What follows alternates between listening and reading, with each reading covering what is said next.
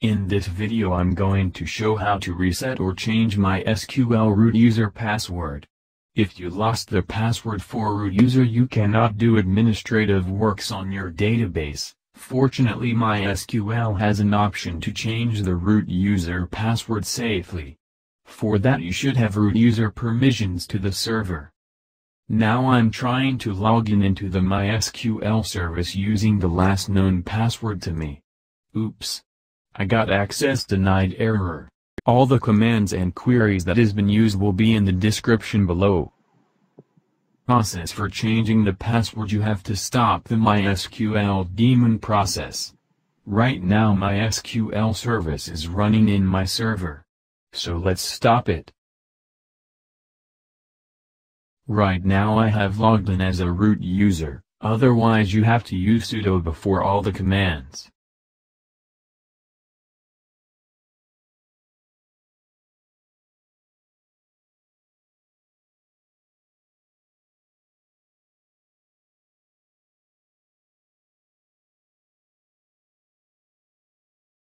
Now let's start MySQL process using safe mode with skip grant tables option.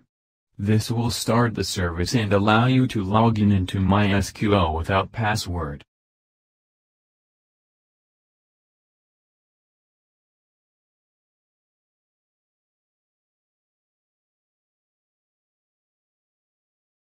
Now I'm logging into as a root user.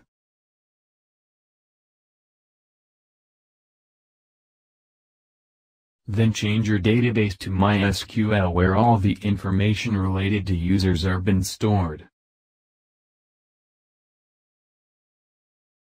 Now let's run an update query to set the new password where user is root.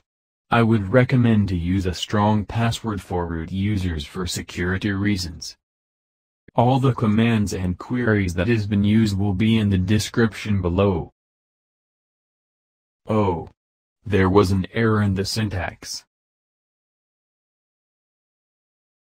Now the password has been updated if there were more than one affected row. You should run flush privileges command to tell the server to reload the grant tables.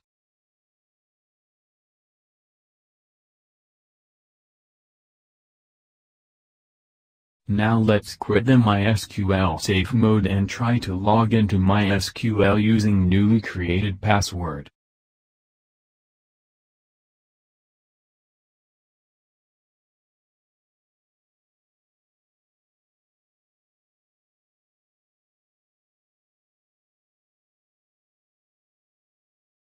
Great.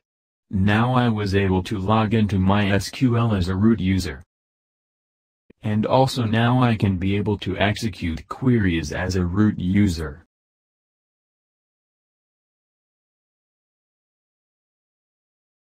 Thanks for watching. And please subscribe to the channel for more videos.